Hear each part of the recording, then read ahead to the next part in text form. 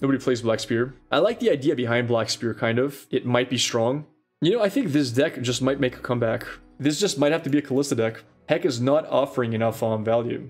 Like, I think this is just better all of a sudden, isn't it? I might want to play Fading Memories, actually, as a 3 of. And maybe drop the Skitterers. I don't think they do enough. Endure. I mean, he could fit. I could splash Endure. That's not bad.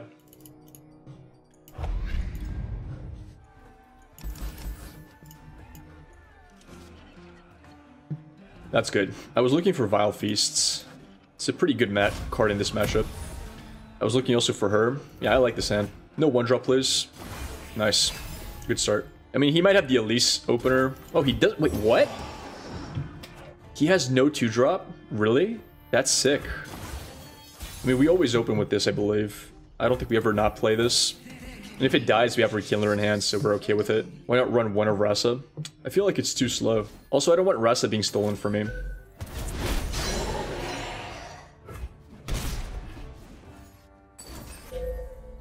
It's fine. I'm hoping for him to do Glimpse on this, right? His hand looks to be bricked, which means I should really be expecting a Glimpse on his Spider on his opening hand, which means we have Vile Feast. Okay, that makes sense. 8 out of 12, wow. He doesn't attack? Wait, what? Why not? You might want to rush him. I think so too. I mean, I can't though with this hand. My hand is a bit awkward. Maybe I should have kept Thaywinder. I thought it was more of an aggro deck. Your opponent is thinking several games ahead. I can tell. I'm curious, chat. What do you guys... How would you guys rate my cat statue from 1 to 10? 1 being absolutely horrible, 10 being the most amazing thing you've ever seen. How would you guys rate it? 5, 7, 8, 11, 3, 6, 7. A lot of 3s and 4s and 2s. Also a lot of high scores. It's pretty polarizing. Use Fading Memories in what situations? On the Endures? On Endures and on Rekindlers. I think they're both pretty good. You can use it on the 4 cost as well, like Mist Wraith. Occasionally, if you're like really far ahead and you're just rushing him down early, you just give you more pressure. That's a viable way to use it. I do like this, because I do have the Black Spear follow-up for whatever he drops. You said based on how horrible it looks, 1 being horrible. No, I meant more like on a coolness factor, right? Like, how cool do you think it is? That's exactly the same thing, actually. It's a weird play by him. That's nice. That's really nice.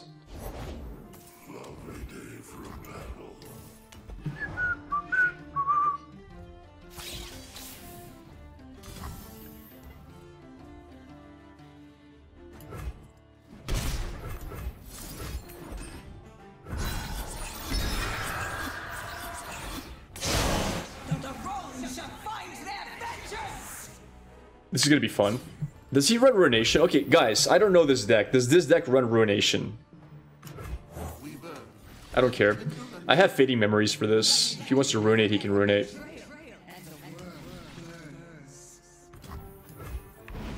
One at most. Yes, 100%.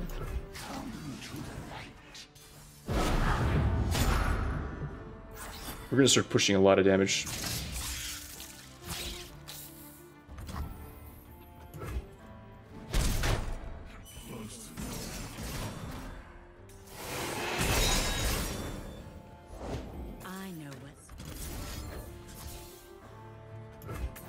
We'll just out-tempo him. That's my play right now.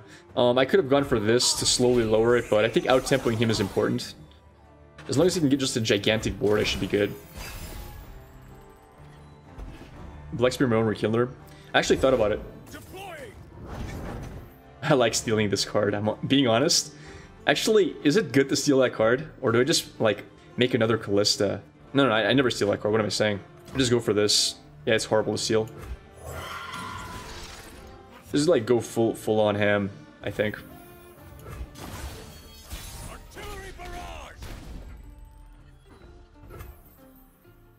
One, 2. What does this bring back? 6. So that's 3, 4, 5. Everything should be fearsome, right? I think that's the best play. Okay, I'll leave these guys on board.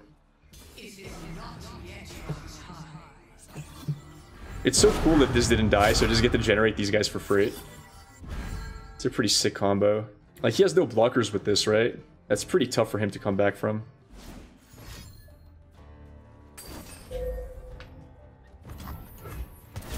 that lethal? I think it is. Oh wow, that's a sick combo. I didn't realize he could do that. That's so good. That's such a good counter to me. Holy smokes. That's insane. I did not expect that. Cause it hits them for two. It hits them twice, right? That's really cool. I like that. I need what do you call it? He's doing quite a bit of damage. Oh, and that's what I was gonna say. I need Atrocity. I was gonna say I need Atrocity if I want to win this. Lol indeed, man. So here's the problem. He can do 4 damage to anything that's stunned, right? This is how much? 8 mana? Shit, I don't have lethal. I guess stunned or damaged.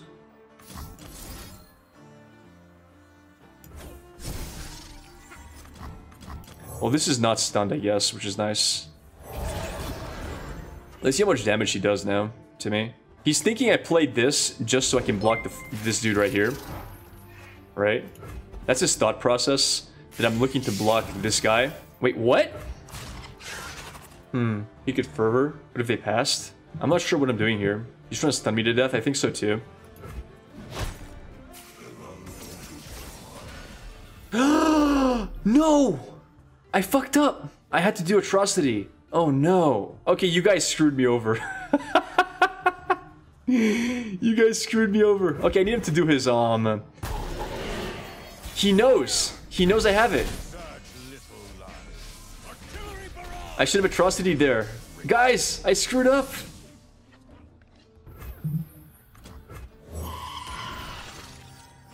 No. Maybe not. Maybe I'm Gucci still. I might still be good. Alright, let's try, guys. YOLO!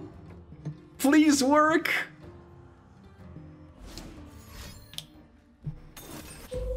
That's the top deck! He top decked it! No! He top decked the card, man! Fuck! Fuck! He top decked it! Oh, we screwed up so much. We screwed up so much. I forgot that the 2/4 would do damage and stun my guy. Damn it. Damn it.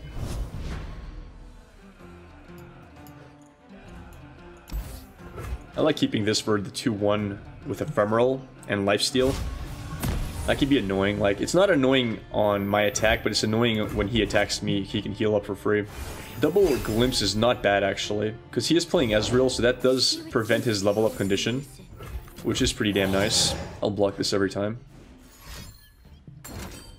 Okay. I can't stop that. My biggest problem right now is I have no, I've got absolutely no 3-drop, and that's an issue. So we're looking at 4 mana next turn. I might have just have to pass. There we go. Hell yeah. Elise shows up on time. Alright, so we're glimpsing his Thermo Beam or whatever. Or not. This works too. So we're looking at Vile Feast on this. If he blocks with it. If not, nah. This is fine. I think this is more important to be saved to prevent his Ezreal level up than anything else on spells. Like, we have a 4-drop, so there's no real need to spend this mana now. If we didn't have a 4-drop, I would have probably used it. So yeah. Board's looking good. Have you seen the Ephemeral Hecarim variant of TWE? I think Hecarim Ephemeral is just weaker in general. I think Elise is just so good that you really want to play her. And if you're playing Elise with all these little tokens, I think Kalista is just better. Kalista just does more work, I feel. I tried Hecarim without the Ephemeral synergy, but I mean, I guess you have to rebuild the deck to play Hecarim. You have to play all those 1-cost saplings and stuff. It's a different kind of deck. I'm not saying it's bad. I just don't think it's as good. What do we have here? Thermo Beam, please, for 8? That would be nice. I feel like he doesn't have, like... Oh, that's fine. That is absolute... I don't even need to attack with that. That is okie dokie with me. Let's party. Let's partay. If we can get a level up on this, we are in the green. Yeah, stunning Elise was better. I mean, he has no way to block this. That's his fear. Well, actually, he would have had a way to block it with Tail of the Dragon. Yeah, I think he messed up. Stunning Elise was definitely better. Interesting play. That's 1 dead. I could actually level up this turn. He wants to kill Elise. I know he does. Okay, we've got the level up condition.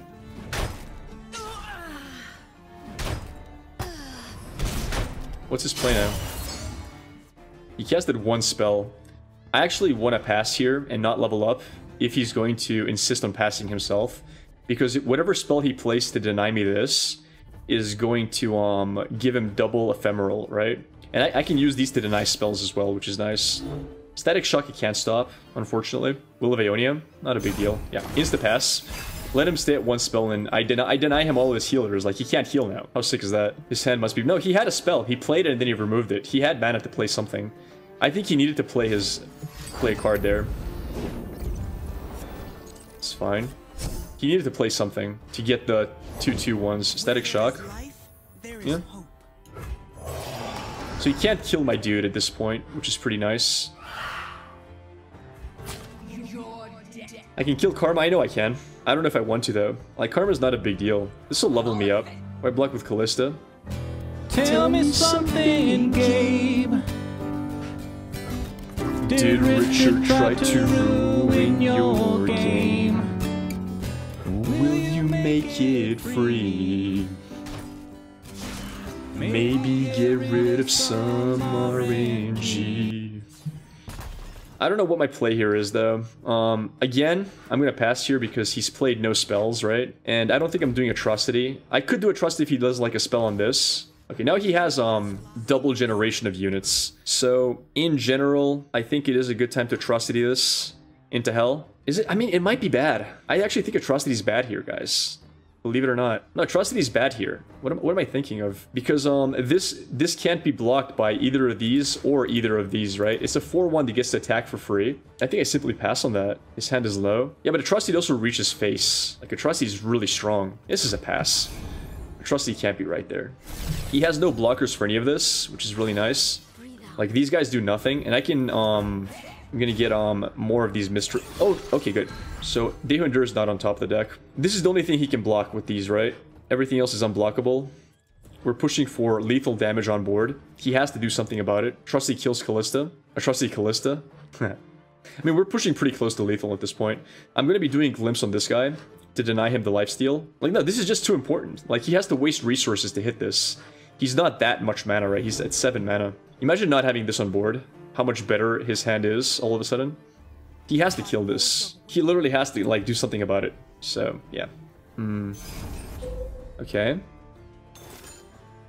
So, let's think about this in a good way. I do like this play. Right? He's down to 10. I do like glimpsing this as well. And I do like killing his Karma now. I mean, do I really care about his Karma? I'm hitting him for 5. Both of these are dying. I can't keep these guys from dying. I don't have lethal. I think I want to keep this for lethal, in general. We're about to draw a lot of cards as well. Like, the odds of not drawing a Dehu Endure are pretty low. Yeah, he used it as another Karma Generator spell, but it went into his deck. I don't think Atrocity is correct to do. Yeah, I like to do Atrocity in response to, like, Will of Aeonia. I just don't think the reach is necessary, because he's generating Dragon Link's attack with next turn as well. He's going to be healing somewhat. Like, he's not going to be down to 5 if I Atrocity. He's going to go up to 7 at least. Haunted Relic, okay. Black Spear is nice. Wow, that's a good card. So Black Spear is fantastic. Rekindler is pretty damn good. 1 out of 2. So he has no Dragon Links coming up, which is really nice. Yeah. Am I passing or am I playing something? I like passing and holding on to spell mana. Black Spear is nuts. It's a really good spell. This is really sick. I mean, I kind of want this to die. What does this revive anyway? Like, it revives my Elise, right? I want him to kill this. I want this to get killed. He might actually just go for the kill here and remove my 5/3 off the board.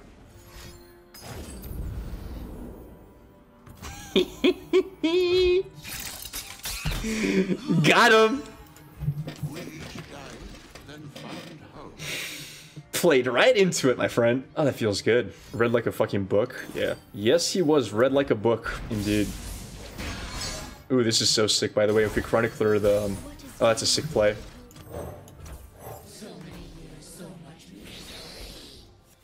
We just attack with these dudes, I think. GG. GG, my friend. Nice game. This deck is sick. It's a fun deck. But yeah, we forced him to do a misplay. He committed Sudoku to save what's left of his honor. True. I mean, in his mind, he kind of had to go for the kill Callista, and I knew that, right? I knew if he has a way to kill Callista, he'll remove it that turn.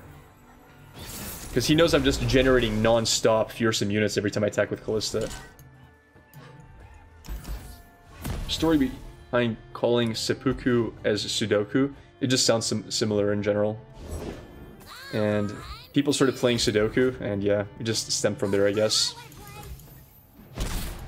So I was hoping for Teemo open for him, not a Fizz open.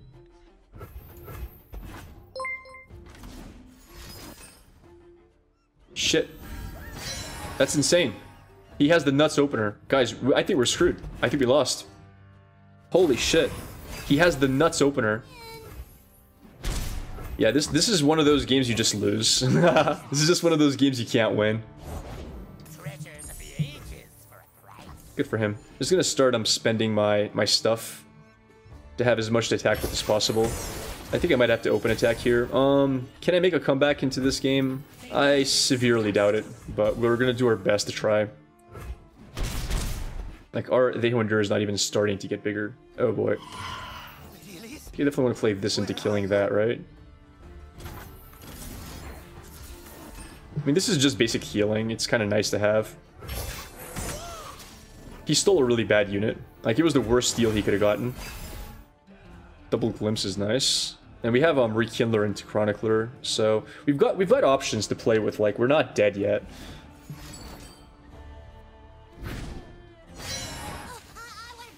I can't do anything about that. Make it rain could be annoying, but making rain doesn't guarantee to hit this either, so there is that to consider. I might have to play this onto my Callista. It'll depend what I draw here. Okay, this is a pretty good draw. Double Dehuender.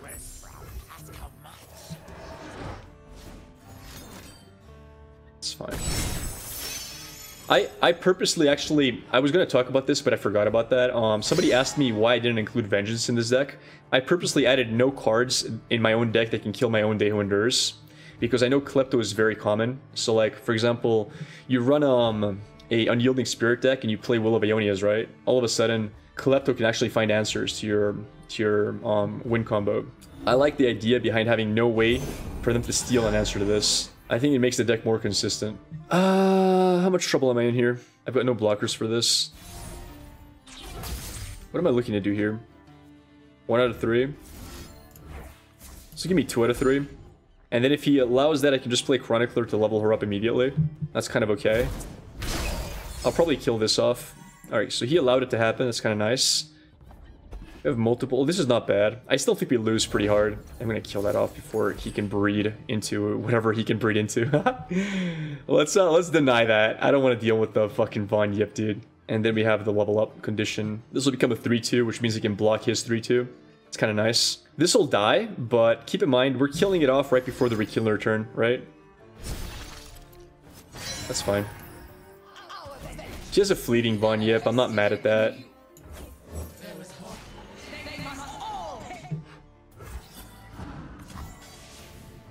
What does she generate? That's kind of nice. It buffs this to be a 4 something. I like it. Von Yip is the cat, really? Is that true? Is Von Yip really the cat? I had no idea. Really? That's pretty cool. I like it more now. 3-7 damage. He's down to 12 because of... Wait, he has lifesteal? Wait, what? Oh, because this is dying. Yeah, that makes sense. My problem is that I had no way to kill this off, so I can't play Rekindler, but I guess we're just going down for Dehuenders now. Like, this does nothing at this point, right?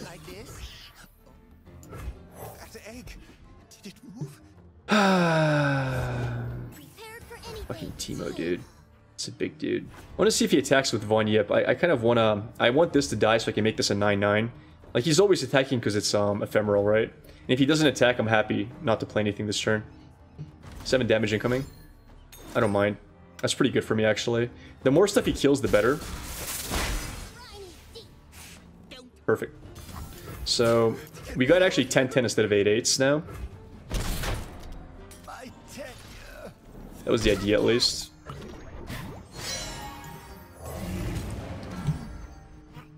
So yeah, waiting there was quite important. His deck doesn't have many ways to deal with this. It's fine. Like, we're pushing for so much damage at this point. Also, drawing into Atrocity would be pretty sick. It would give us another win con later down the line.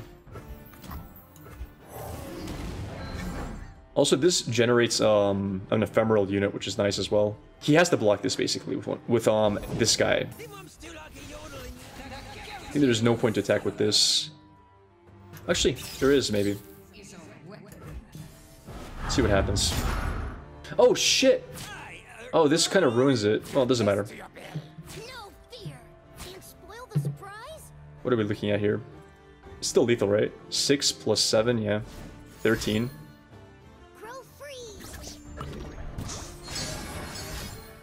Even if he levels up his Teemo, he's getting hit for exactly 12, I think. I think it's exact lethal. Like 6 and 6, right? Got him. Exact lethal. Feels good. Rip Fizz. Yeah, he had a really sick start as well. Like, his start was amazing. He even gave us the Heimerdinger BM when he played his opener. Made it a 4-4 to start. So we made a comeback. I was not expecting to make a comeback there. You can have a colored deck name. Is that right? I did not know that.